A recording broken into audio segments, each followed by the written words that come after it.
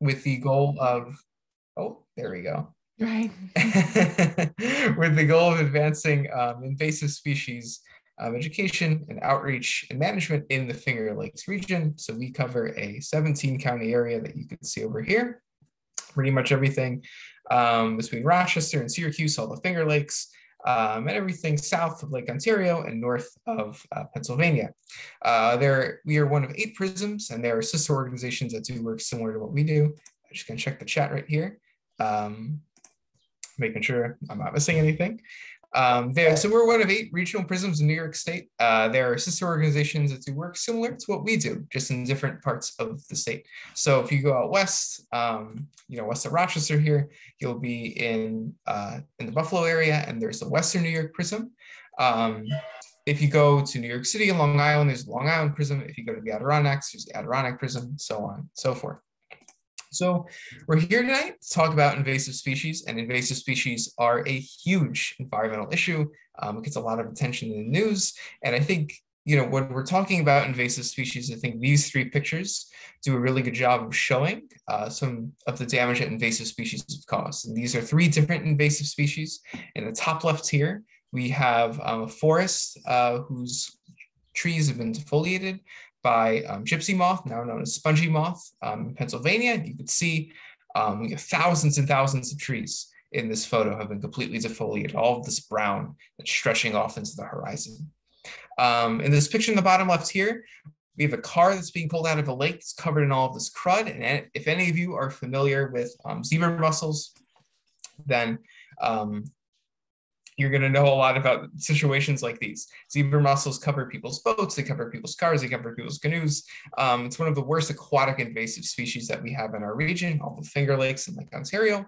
And then finally here, this is on the right, this is not an invasive species that we have in our region just yet, although climate change might have something to say about that.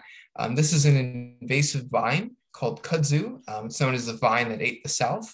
And you can see here, it's just completely carpeted all of these trees, all of the ground here. And you can imagine that if you are a plant or an animal that's living in this forest, you're not having a great time. So with all that being said, what makes an invasive species invasive? Well, the way we can define an invasive species is just any organism that is non-native to an ecosystem and whose introduction causes or is likely to cause economic or environmental harm or harm to human health. Generally, there is a set of characteristics that most invasive species share with one another. They generally have a very high reproductive rate. They're generally very aggressive, so they just grow really quickly. They often have no natural predators in their invasive range because they typically have very low nutritional value. We sort of think of them as the potato chips of the natural world. And finally, I think this is sort of a point that doesn't get as much attention as it should. They're really good at taking advantage of human disturbance. So as we humans continue to change our landscapes and continue to build new structures and create new ecosystems, it turns out that invasive species are really well adapted to living in these new environments. And often this includes trails, and we often see invasive species growing along trail sides. And so you might be thinking, well, how does this even happen? How does a problem like invasive species even begin? Well, invasive species can be introduced to a new region for a myriad of different reasons, either intentionally or simply by accident. Through the pathways can sometimes include things like international trade, the pet trade, or landscaping plants. But generally, for our purposes here, sort of the eastern half of North America, when we're talking about invasive species, we're often getting them from either Eastern Asia or from Europe. And there's 2 reasons for that. One is that these are the 2 parts of the world that are the most similar climatically to our own. So there's 4 seasons, hot summers, cold winters. These are species that are going to be able to do pretty well with the environmental conditions that we have. And then secondly, these are just the 2 parts of the world that we in the United States are just simply the most connected with, right? These are the 2 parts of the world where we have the most trade going back and forth. We have the most tourism going back and forth. We don't have as much trade with, let's say, a region like Madagascar as we do with a place like China or maybe Italy, right? And so as people and goods are moving and crisscrossing across the Atlantic and Pacific Oceans, invasive species are often coming along for the ride. Once they get here, costs are very widespread. Economic, environmental, human health. We're just gonna kind of breeze through this a little bit. Getting to the sort of dollars and cents of it, invasive species have directly contributed to hundreds of species extinctions worldwide, like the golden toad over there, and the decline of thousands more.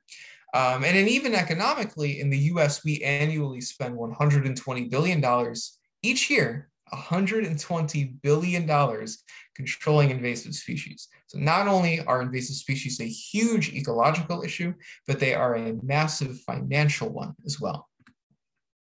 Oftentimes when it comes to invasive species, we just don't know where they are.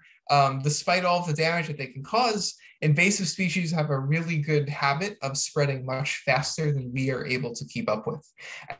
And so that is sort of the whole point as to why I'm here tonight, is to sort of let you guys know ways that you can help us detect the spread of invasive species before they get out of control.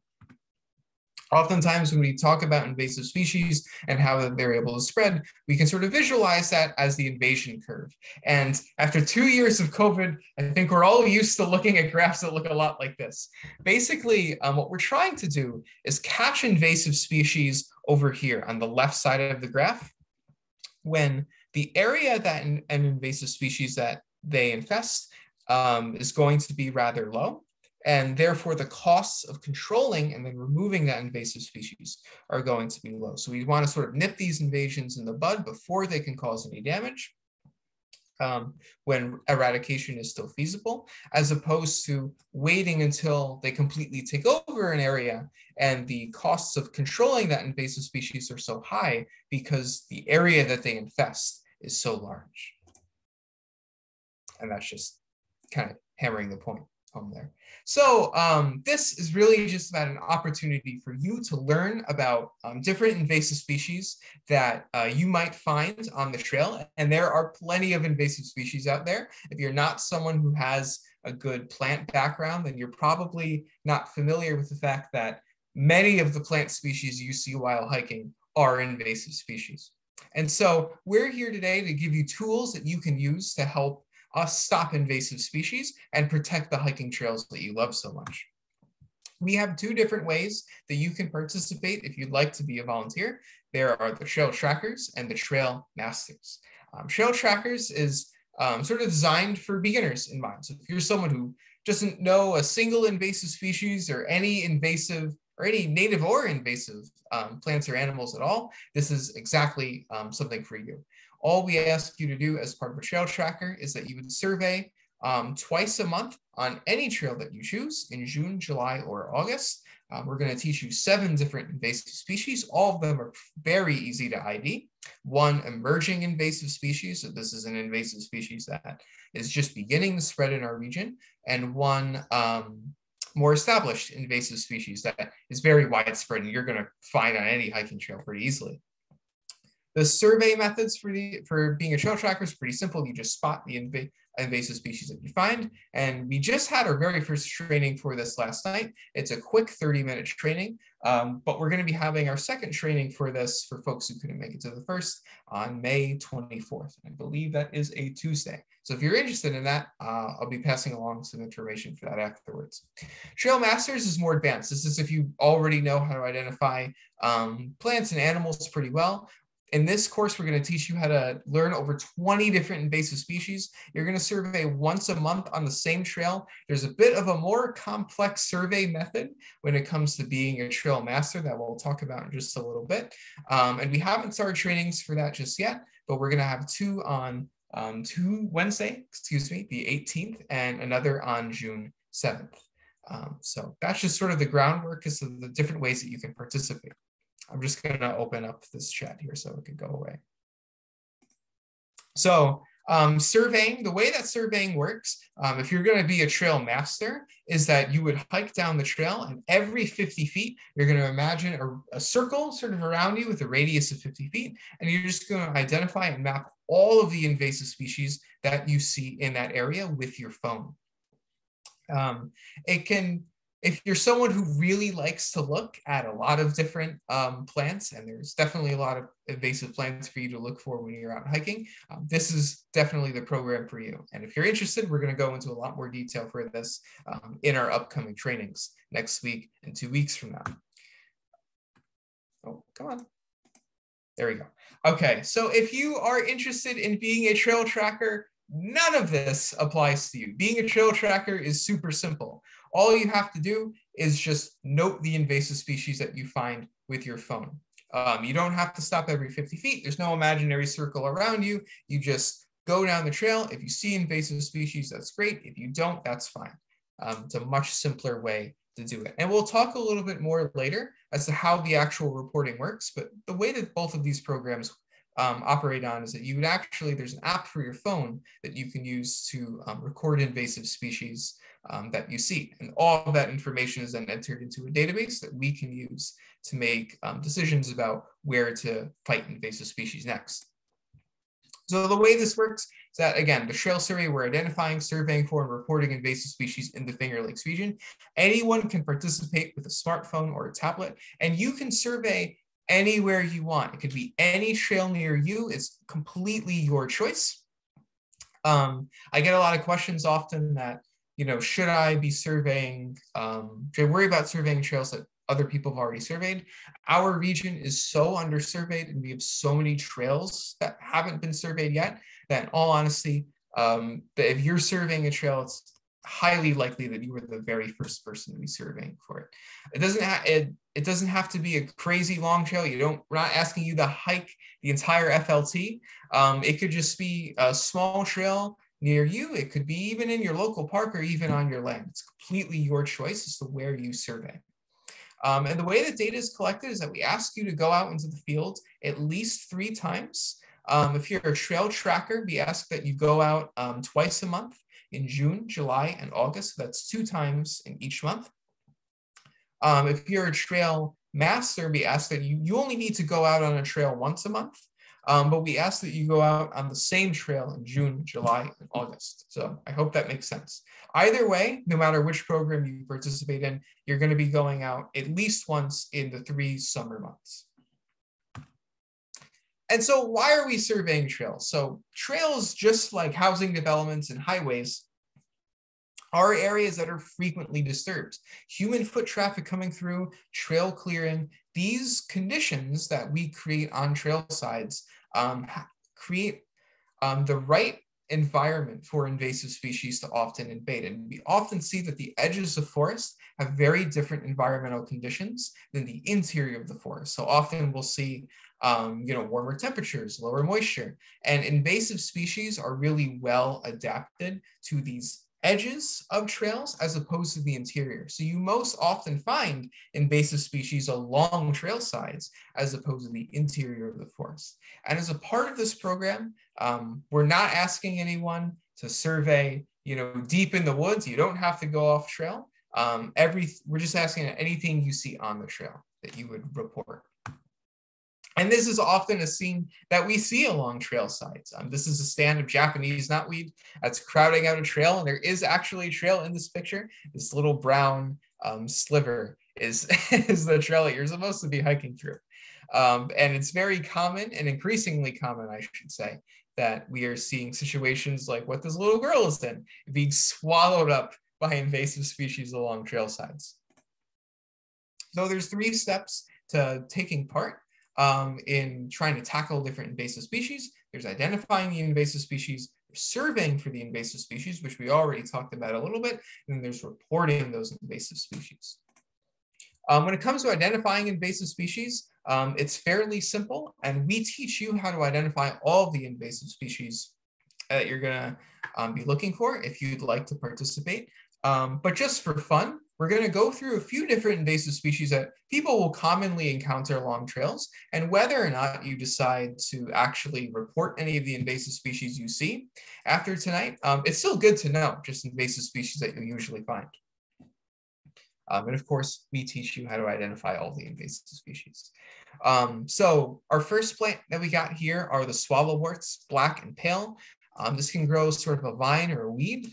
Swallowwort, not really a huge difference between being black or pale. The main things you need to know about these guys is that they are sort of a herbaceous, viney. They kind of really like to grow around other plants. They'll have these long, tapering leaves that are pointed. They'll have an opposite leaf arrangement, so they'll have one leaf on each side of the stem. And they'll have these really interesting, and you'll see this more in July, these sort of star-shaped flowers.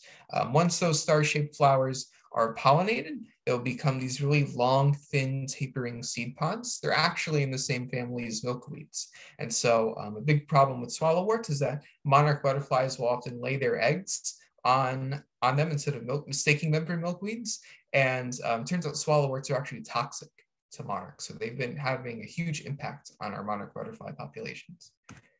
Here we go. So then we have Japanese knotweed. That's the invasive species that we just saw in the pictures a few slides ago.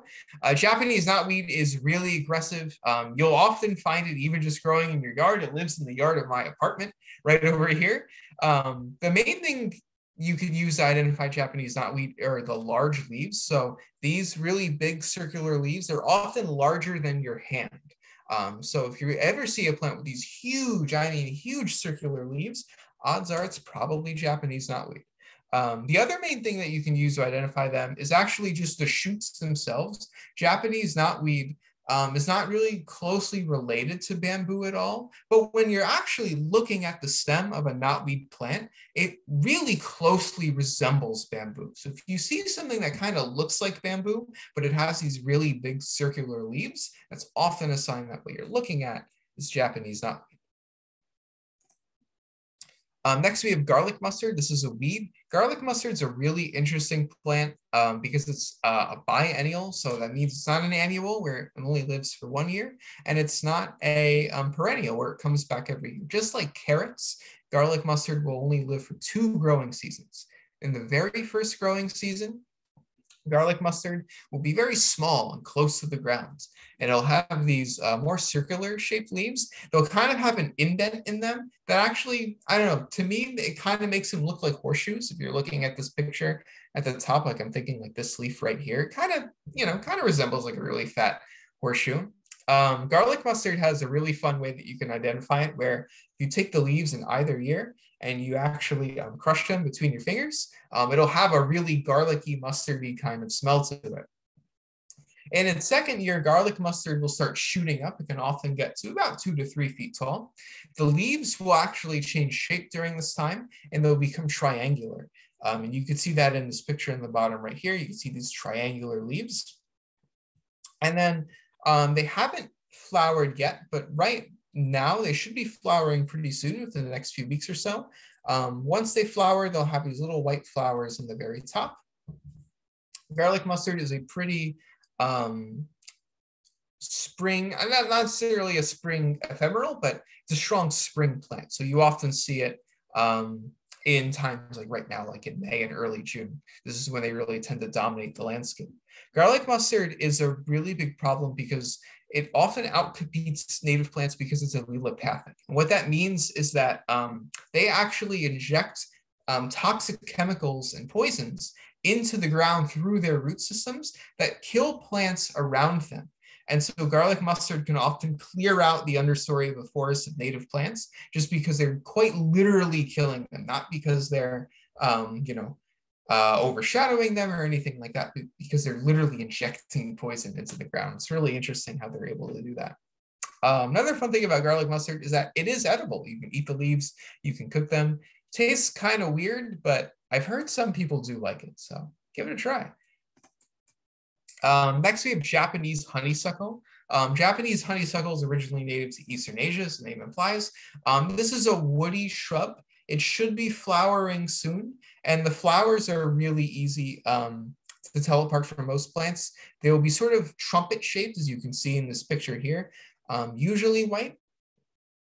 The leaves on Japanese honeysuckle are going to be opposite. So most plants have what's called an alternate leaf arrangement. We already kind of talked about this before, where you'll have one leaf on each side of the stem.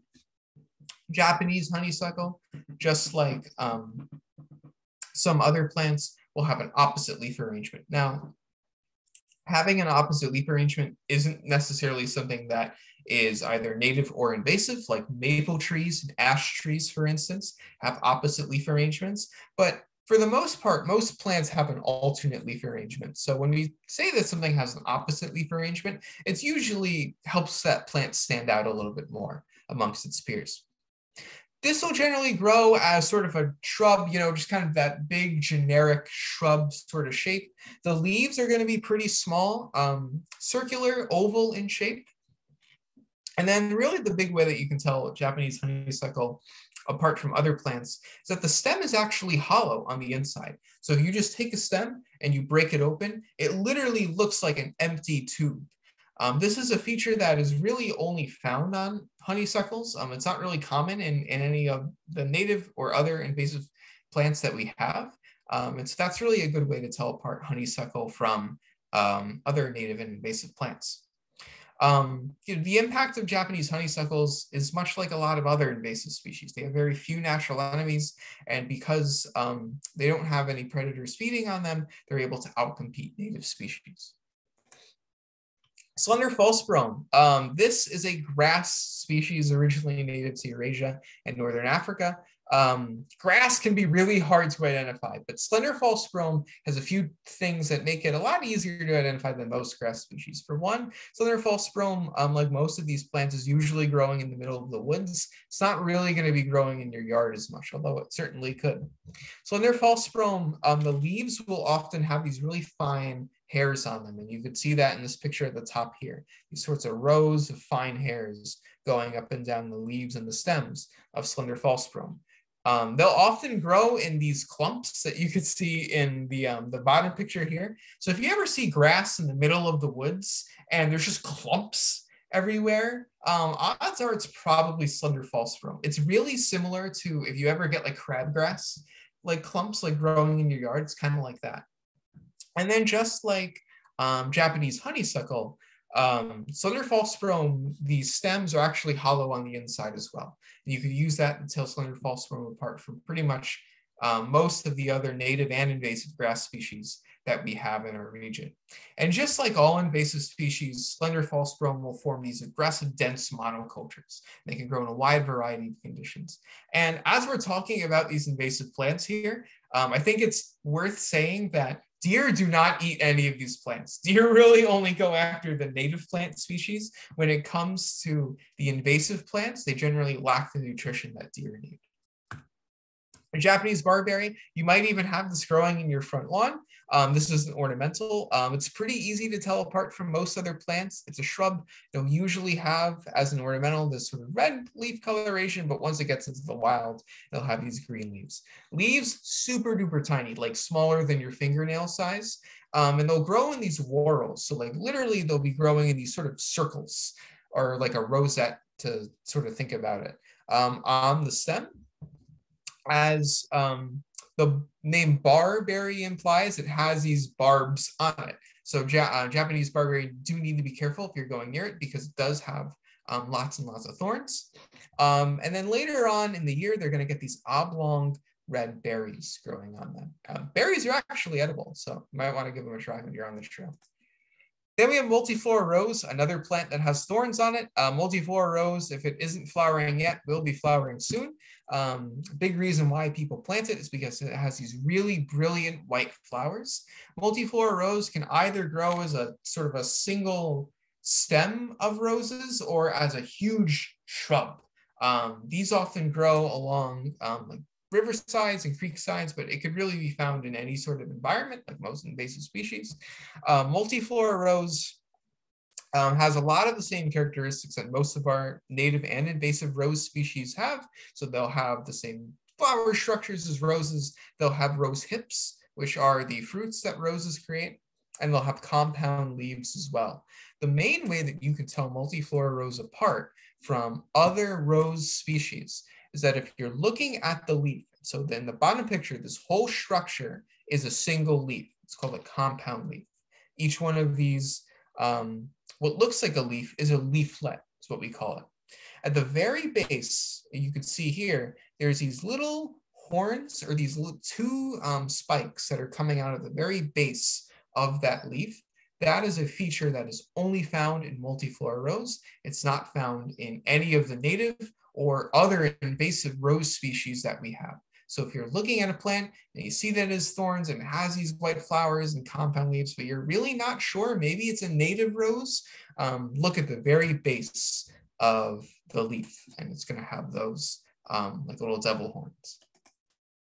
And finally, the only animal that we really only talk about when it comes to invasive animals you're going to find on the trail, spotted lanternfly. This is the big one. Like 90% of the education work I do is about spotted lanternfly. Spotted lanternfly is the really, really bad invasive species that we have. First detected in Pennsylvania in 2014, it is rapidly spreading throughout the United States. Spotted lanternfly is really concerning to us because it loves to feed on grapevines, apple trees, and hops vines. And so when you think about the agriculture that we have in the Finger Lakes, you know, that's it. Spotted lanternfly is really an existential threat to our local and regional economy. Right now, spotted lanternfly has only been found in the Ithaca and Binghamton areas, but because they like to lay their eggs on cars, they can pretty much pop up in any region at any given time. Spotted lanternfly is an interesting life cycle. It's a really vividly colored insect, and so it's really easy to pick out for the most part. They'll lay these sort of egg masses that will be sort of a gray smear on a tree, be kind of shiny sometimes in coloration. Once they hatch, and they're probably hatching right about now, if they haven't hatched yet, maybe the next week or so, they'll be very small, black with white spots. They'll keep feeding throughout the spring and summer, and they'll gradually get larger in size. And then eventually they'll reach their last instar or nymph stage, and they'll start getting these red stripes down their bodies. This is when they get close to adult size. And then in August, but definitely by September, these nymphs are going to become fully fledged adults. This is when spotted lanternfly grows its wings. Now they're able to fly around and reproduce. The wings of spotted lanternfly are really vivid. They are pink with black spots. If you think you've seen a spotted lanternfly, you know, something with pink wings and black spots, odds are you're probably looking at it. It's a really easy invasive species to detect. But spotted lanternfly is going to be most active in this adult stage later on in the fall. So don't be looking for something that looks like this right now. You're going to really be looking for something more like this in the top. This is going to be much more prevalent in late summer, early fall.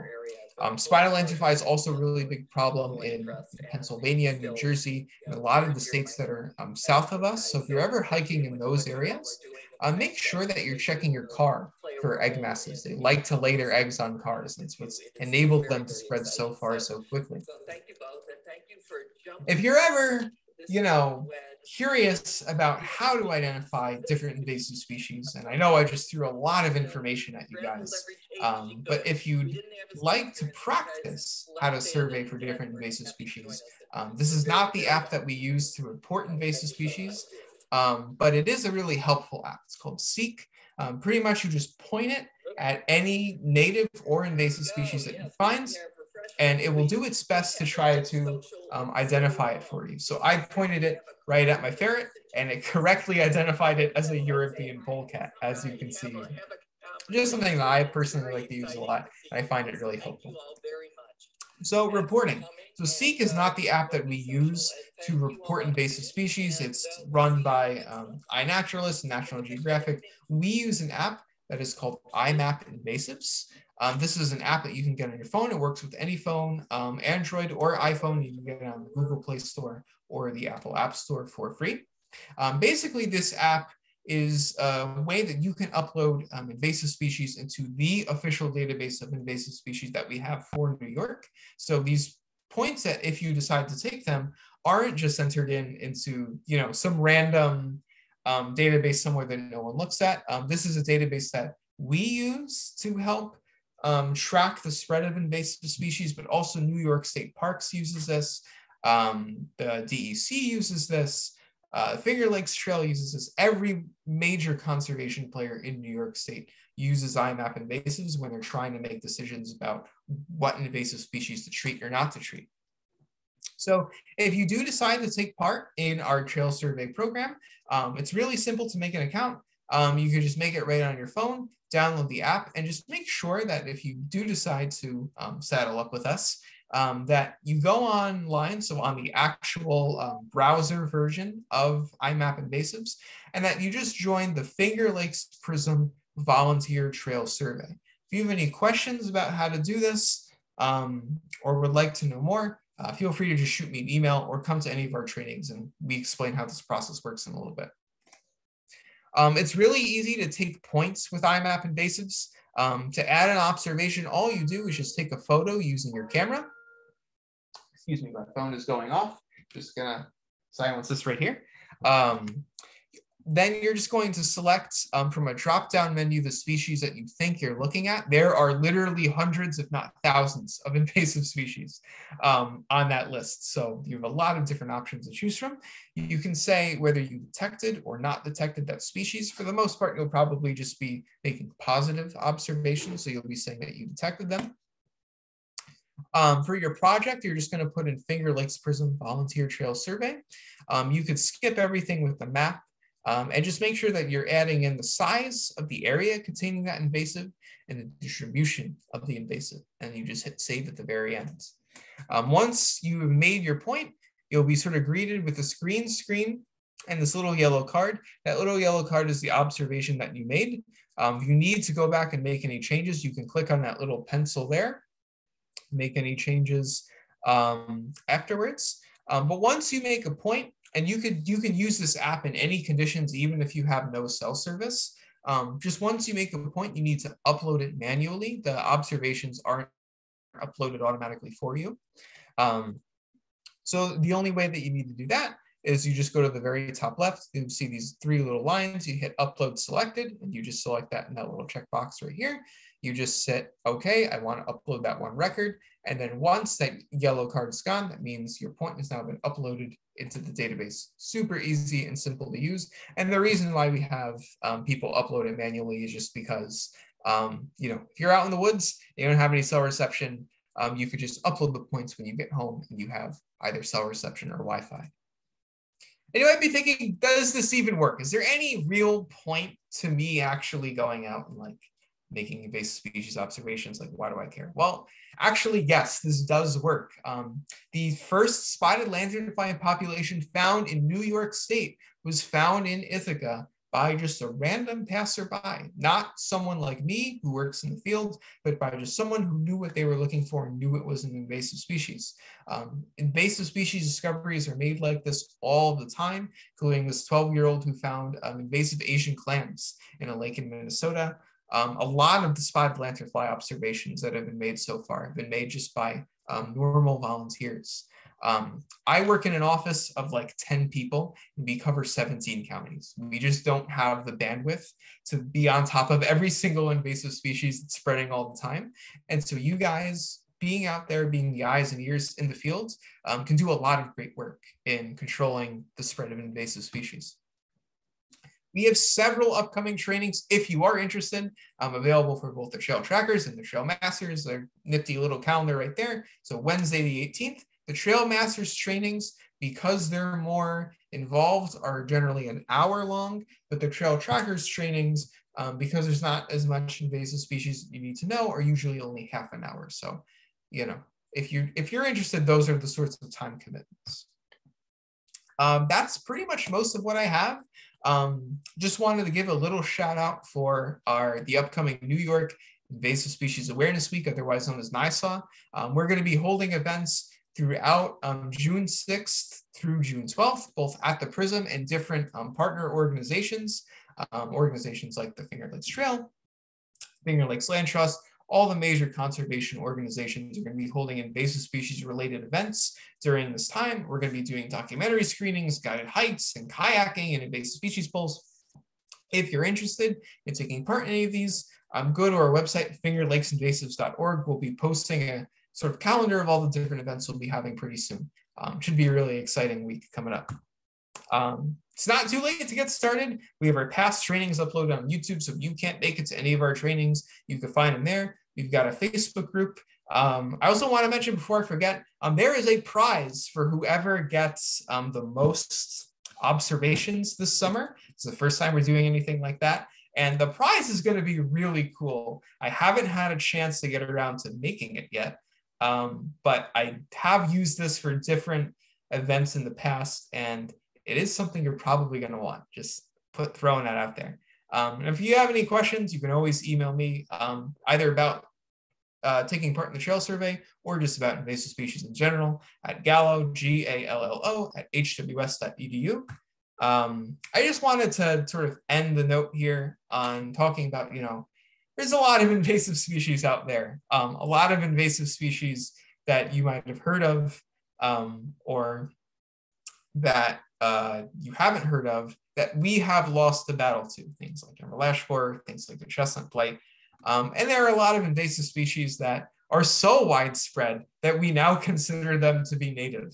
And so I just want to say that, there's still a lot of time and energy that we need to fight these invasives. It's not sort of all doom and gloom. That's what we get into a lot, in the environmental field. Things can seem really negative at times, but you guys can really actually make a difference when it comes to fighting invasive species. So I just want to make sure that, we're ending on a positive note here. So thank you all for coming tonight. If you have any questions, I'd be happy to answer them. And if you don't want to ask any questions right now, you could always email me too, again, at gallo@hws.edu. So thanks everyone for coming. Appreciate it. And I'll stop sharing my screen. Thank you so much, Matt. I've been watching the chat and I have not seen any other questions to be answered. But if anybody wants to ask any questions now, please feel free to unmute yourselves and ask those questions. Mary Coffin here. I was curious about the Asian jumping worms, how far they are towards us in your PRISM area.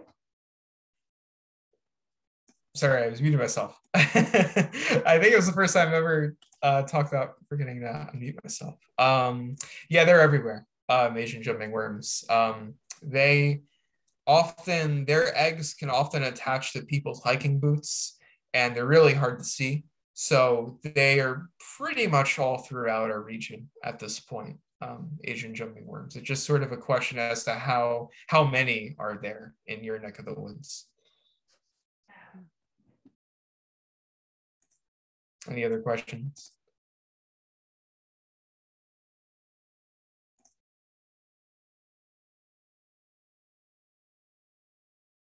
I see a direct message that I got from Janet. These trainings take place over Zoom, Janet. If you're interested, actually, let me shoot the sign up link in the chat here in case anyone is interested. Just give me 1 second. All of these trainings are over Zoom. We're thinking about having an option for in-person trainings because I know everyone's like really zoomed out right now. But most of the folks that we got responses from wanted to do these over Zoom, which makes sense, So I will just shoot this down in the chat if anyone wants to sign up. Oh, just gotta get that to everyone. There we go. So if you're interested, just sign up on that Google form right there. Other than that, are there any other questions? No? I'm not seeing anything. So thank you, Matt, and thank you for everybody for coming tonight. I hope you have a very good night. Thank you. Yeah, thanks for having me. Have a good night, everyone. Bye.